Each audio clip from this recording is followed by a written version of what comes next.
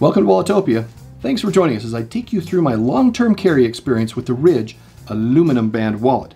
Now, the wallet I have here is the one I took out, plus its contents. You can see how big I had this for 20 days, and it shows really no worse for wear, so there's no need to show a before and after picture of this. Now, before we get into the likes and dislikes, let's quickly review the features of the Ridge aluminum band wallet. All right, as you can see, it's a band wallet. I have it full of things. They say to not have more than 12 cards in the main band area in here for fear of it potentially stretching out. We have the secondary band here in the back for cards or additional cash if you want. It has its push mechanism here. That's your slot where you can push things out. And again, you can fan out the cards from here, pull out what you want, and put them back in. It's very easy to open here and to pull cards out, put them back in with ease, and it slides in and out very well. So that's just a simple review of the features of the Ridge aluminum band wallet. General assessment of this wallet is that as a band wallet, and I've brought this up in my reviews about this wallet before, it's one of the best I've ever used. The ease of use directly correlates to the conscientious design decisions the company made. Now this translates into being able to easily open the wallet for card insertion and extraction. Frictionless movement of cards in and out of this and safely knowing that what's put in there won't fall out because of the bands that are protecting it, as well as even this back piece that has these grip grommets on here that holds what you put in here. So you really have had no issue with anything even sliding out or potentially sliding out. Overall, band wallets suffer from the same problem.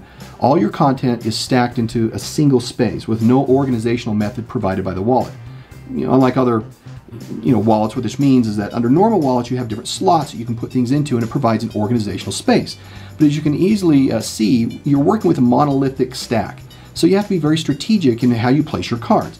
Putting the most used cards as your first two in the front or in the back is the general practice that you do and have with a band wallet. Now, if you have more than 6 active cards, talking about 3 in the front, 3 in the back, then you've probably got a bigger problem and you need to talk about doing a wallet audit. But setting that aside, Ridge wallets help alleviate that disadvantage because it's no big deal to pull the entire stack out and then put them back in. I mean, I can easily pull the whole stack out. I can put the whole thing back in, just slips right in without any issues. Now for the dislikes, I have none directed at Ridge's offering. Band wallets have their own issues, which I already discussed, and really Ridge has gone about designing features to ease those problems. If you have up to the maximum number of cards, the wallet begins to feel like a deck of cards in your pocket.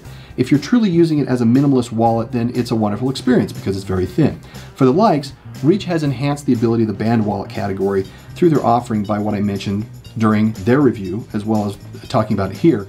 The ease of transitioning cards in and out, easy opening of the sandwich to put them in, the ability to easily fix this wallet if something goes wrong, and really feeling confident that what you put in this and your contents are secure.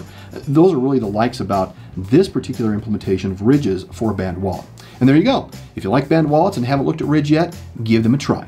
If you like to see the full review of this product, please look at the banner above. Thanks for joining us, and always leave us a comment and your experiences with this particular wallet. Thanks, bye.